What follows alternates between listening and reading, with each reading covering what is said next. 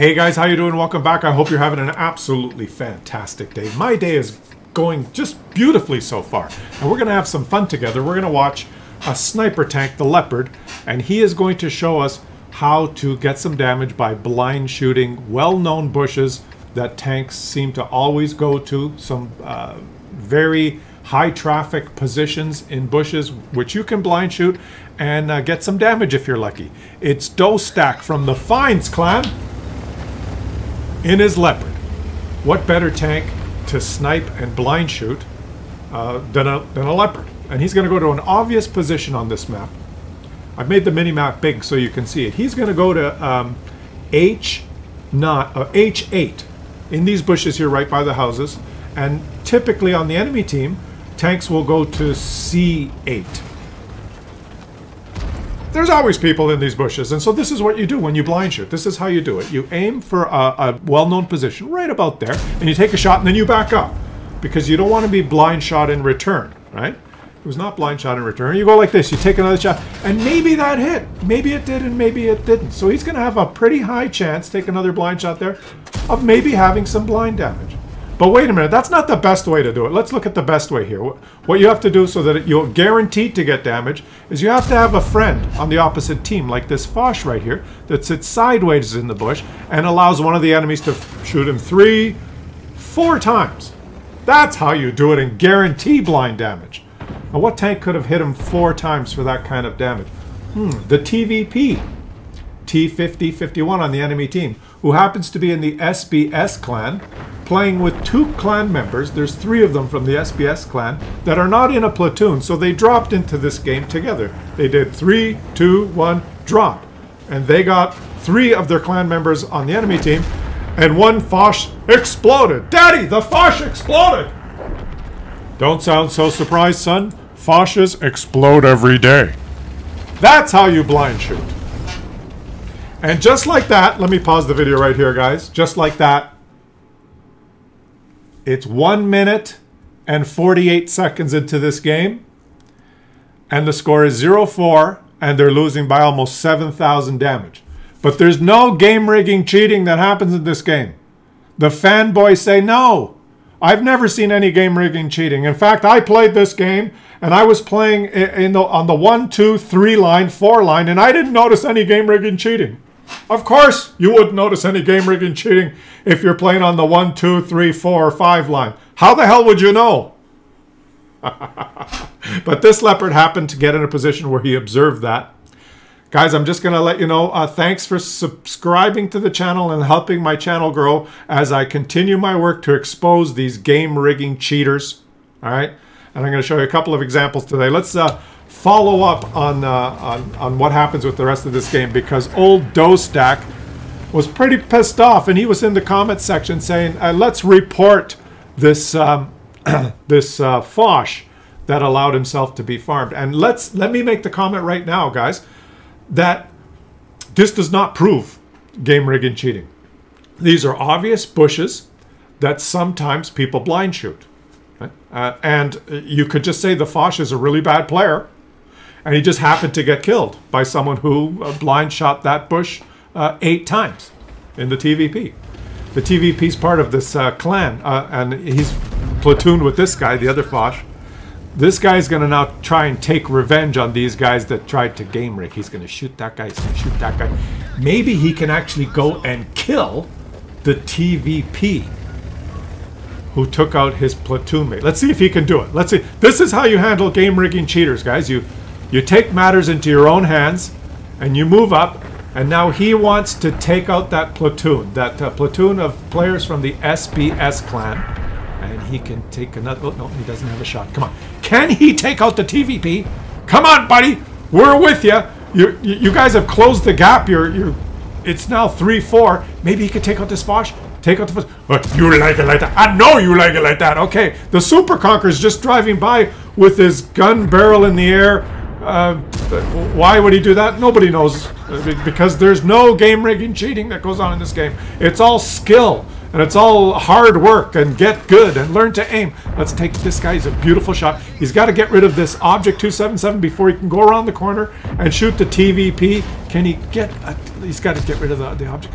Get rid of the, yeah, beautiful, beautiful, beautiful. One more shot on the object, you should kill him, and then you can go kill the guy who just farmed your teammate. Oh, critical. Unfortunately, the cupola of the object is much too strong. He wants to get that TVP. He wants to get that TVP. But you got to take out the object first. Take out the object. Good, good, good. Now come around the corner. And can he kill the TVP? Can he do it? Can he do it? Can he do it? Oh, yes, he can. Don't let him clip you. One or two more shots. How many shots will it take? And the TVP's probably... Oh, Wargaming is trying to help the cheater by ammo racking the leopard because it's a leopard. And now he does not have a repair kit. His repair kit is on an 80-second cooldown. Take out the TVP. Take out the TVP. He's got to wait to load. He's got 3, 2, 1 more second. Take him out. Yes! And he got his driver killed as well.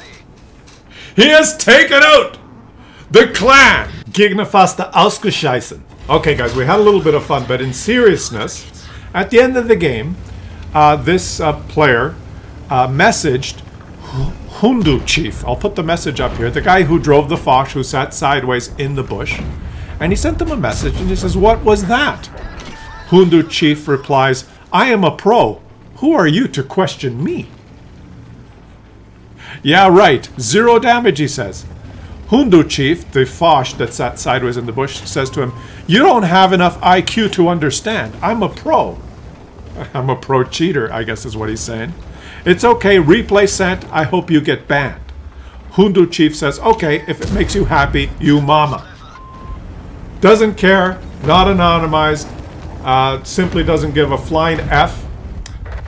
He sent a ticket into Wargaming with the replay about the behavior of Hundu Chief allowing himself to be farmed. And let me make it clear, it's not 100% guaranteed that he was game rigging with any specific person on the enemy team. It could just be that that TVP just blind shot the bushes and got lucky. We don't know. It could be that that platoon of SBS players who dropped in together simply were just having a good time, and the TVP happened to get the blind shots. We don't know, but the behavior of the Foch sitting sideways in the bush is how shall we say it? Well, it's against the EULA, isn't it? Did he get banned? Let's check. Well, this game happened about 4 or 5 days ago, and as you can see, Hundu Chief is still playing. He played 6 games in the past 24 hours, 13 games in the past 3 days, 70 games in the past 7 days. No break in his account. Ticket sent, complaint sent. Wargaming files it under the I don't give a shit pile, and the player just keeps playing. So guys, let me make it clear again that it was obvious to me that that Foch was sitting sideways in the bush there, throwing his tank away in an obvious position where you would feed someone. That's a good position to sit in a bush and allow someone on the enemy team to just feed on your HP. But there's no proof that he was working with any particular individual on the enemy team. It was very suspicious, but a fanboy would say, well, that doesn't prove anything.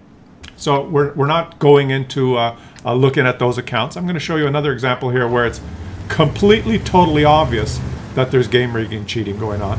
And this is where there's 2 platoons on the enemy team and on his team. The platoon on his team, this replay sent in by Tumaz from the Ants clan. Up to you guys!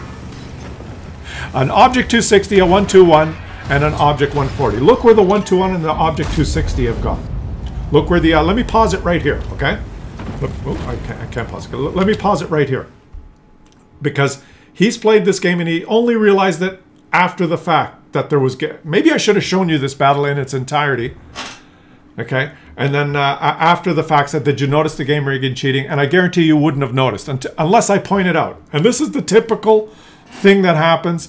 You play the game, you win, you lose, you go to the next game, and most people do not even notice that there's game rigging, cheating, or nefarious activity going on at all. It's sometimes difficult to know unless you're looking for it or you examine it after the fact. So remember, I'm going to show you this after the fact because I've watched it and tried to understand it. But if you watch this replay without me giving you the commentary, you probably wouldn't notice. So what's happened here is a player is going to go into this little cubby hole at D4. It's the T9-5E6. It's going to sit in this cubby hole. Okay? And that's a standard position. There's nothing wrong with that. But what happens now? The object 140 on this platoon sits on this corner right there. Look at the object 140 in the platoon sitting on that corner. The 121 and the object 260 are just sitting in safety right now. Who is the T9-5E6? He's a member of the enemy platoon. There's a platoon here, the T9-5E6, an object 907, and an object 277. So just watch what happens here, okay? Look at the mini-map. The T9-5E6 is in the window. The object 140 now is going to poke out into the open. Look at the object 140. He pokes out into the open. He allows the T9-5E6 to farm him.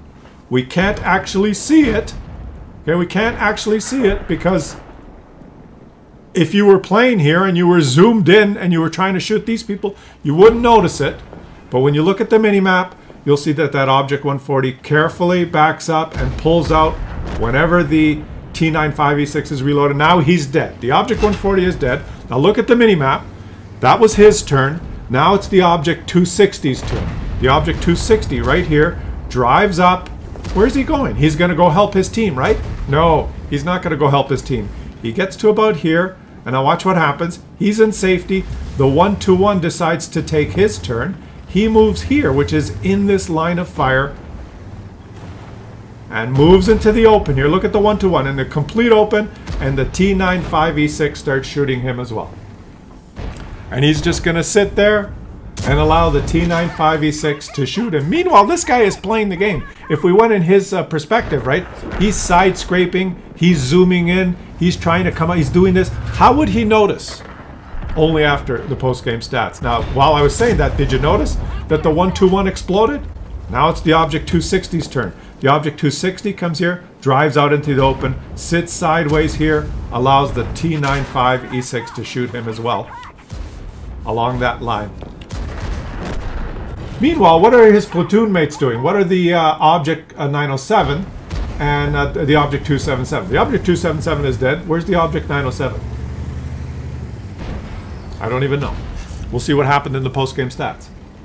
Object 260 just sits there, sits there, sits there. He takes his turn. The T9-5E6 farms him, kills him. All right, well, would you have noticed? So let's look at the post-game stats here. They actually won through capping, and you can look at the results here, and you'll see that who got all the damage? Rock Dragonek 69, who was farming those guys from the window, the T9-5E6. His two platoon mates did nothing. They're just placeholders, right? They didn't do anything. The object 907 didn't do anything. The object 277 just died. They didn't care about their results. These three guys just got farmed.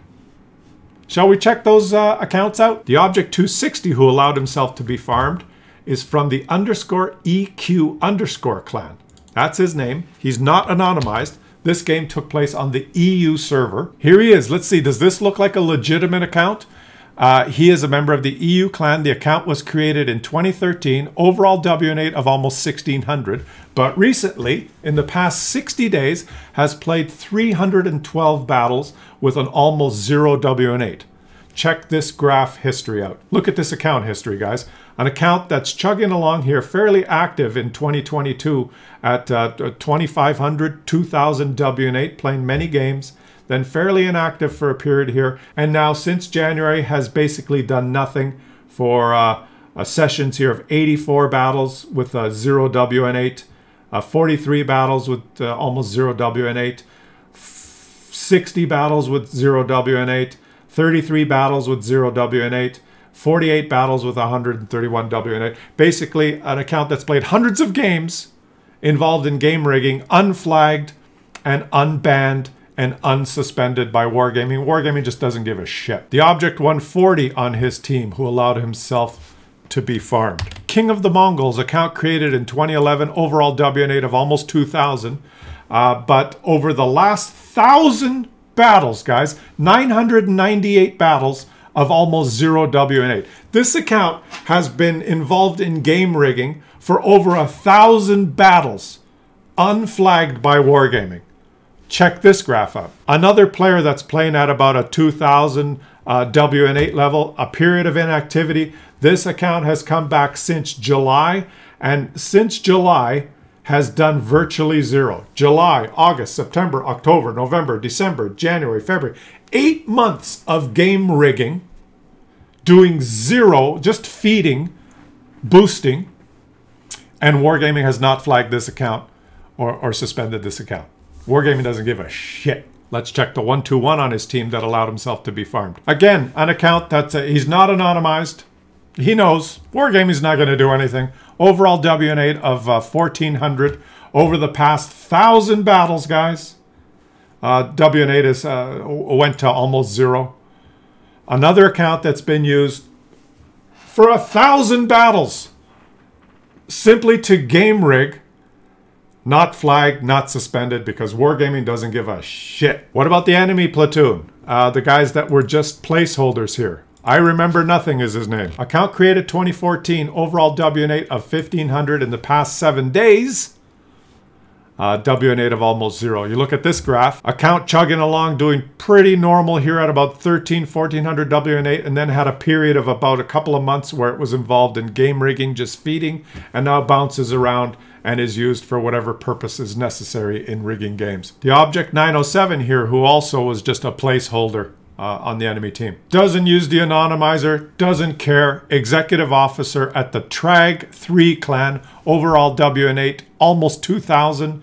Over the past 109 battles has a WN8 of almost 0. Look at this graph. Account that was playing typically at 1,500 WN8 since November is pretty much a 0 game feeding, game rigging account.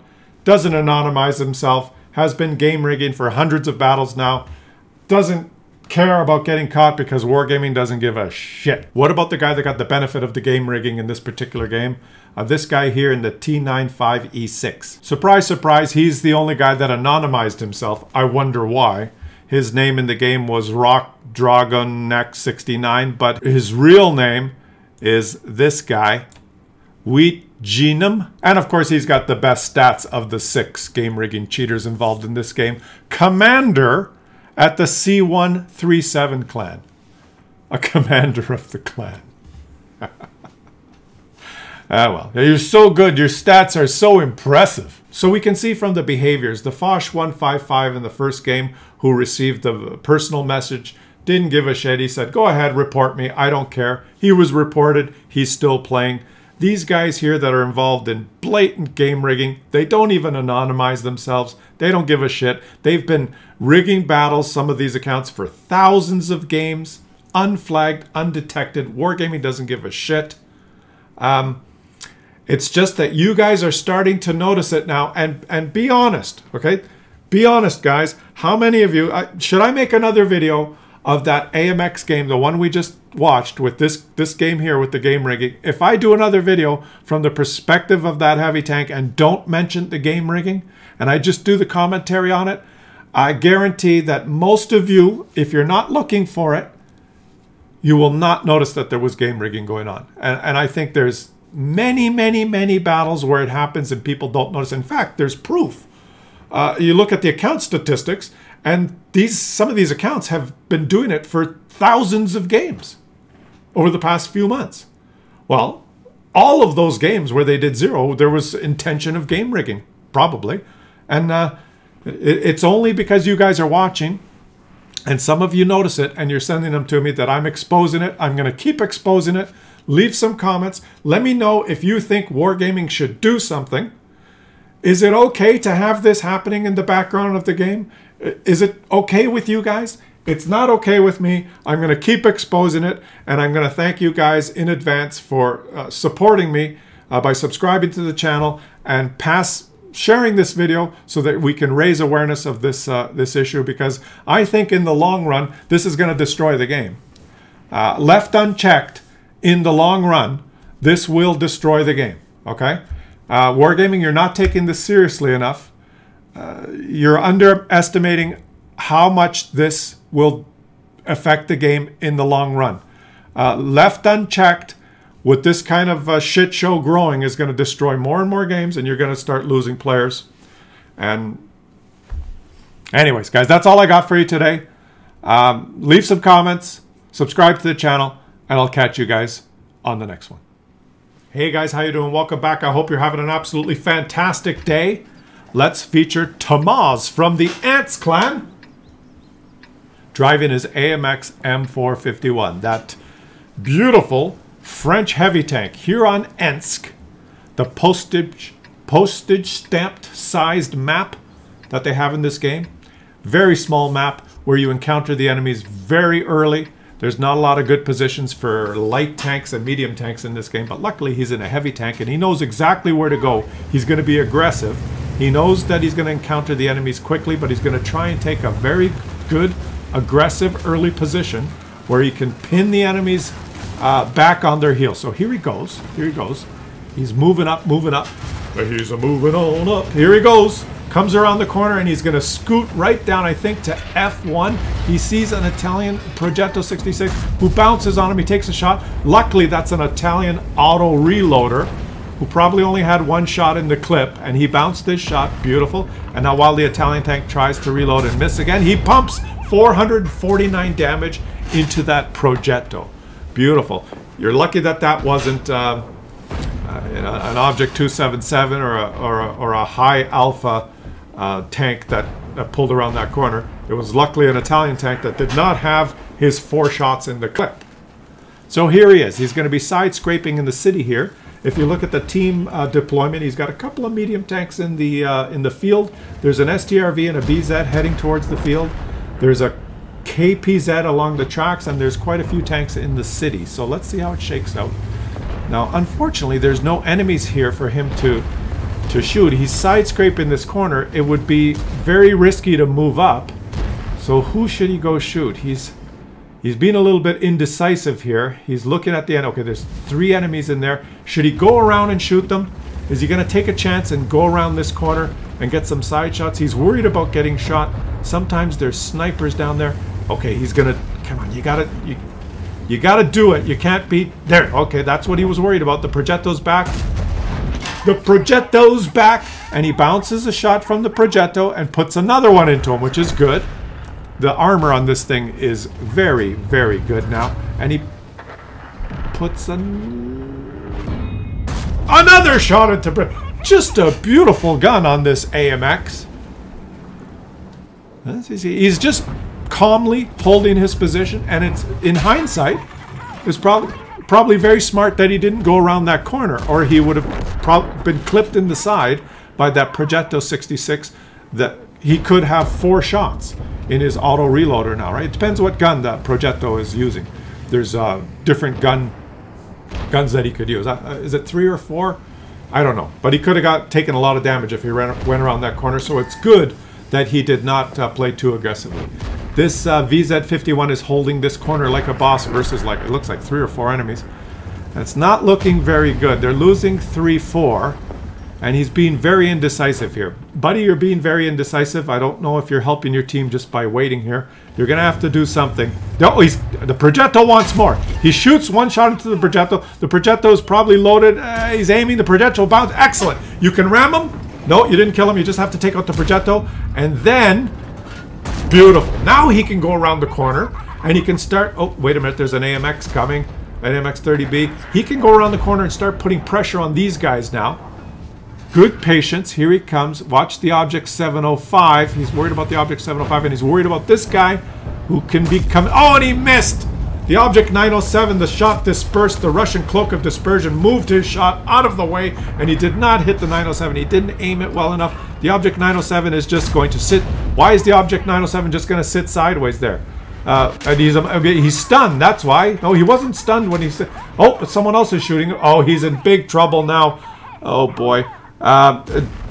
Maybe he could shoot... Yeah, he got that guy. He got the Object 268. What's the Object? He's going to face hug. Oh, he bounced the shot. The Object 268 is going to... The E75 just drove by. The Object 268 is aiming for your lower plane. Oh, no! Oh, taken out by a sneaky T95 E6. Ay, ay, ay. The score is 5-7, 6-7. Boy, it looks like the enemies are pushing aggressively, but wait a minute. The STRV is capping on his team. This STRV is capping on his team. It looks like they won the field. The enemies have pushed the city. One of them is going after his artillery. And can the enemies be stupid enough not to come back and cap the... look at the minimap. The Object 268 is looking like he wants to come back and reset cap, but the STRV is behind those rocks. And now there's two of them in the cap. The BZ and this STRV, and the enemies are coming back. The Char 75 is trying to track. He killed the object, and 2-1-0. They win. They win by capping. No cap, kill all. Victory! Ha! So an unexpected victory by Tamaz from the Ants clan. How many of you, when you watched the replay in that way, realized that there were 1, 2, 3, 4, 5, 6 game rigging cheaters in the game that allowed the T95 E6 to farm 6,821 damage? Did you notice? Did you notice? I'll catch you guys. And be honest, did you notice? You might have said, hey, why did that Object 907 not fire back? Maybe that would have clued you into checking the post-game stats and being a little bit more attentive. That's what Tamaz did. I'll catch you guys on the next one.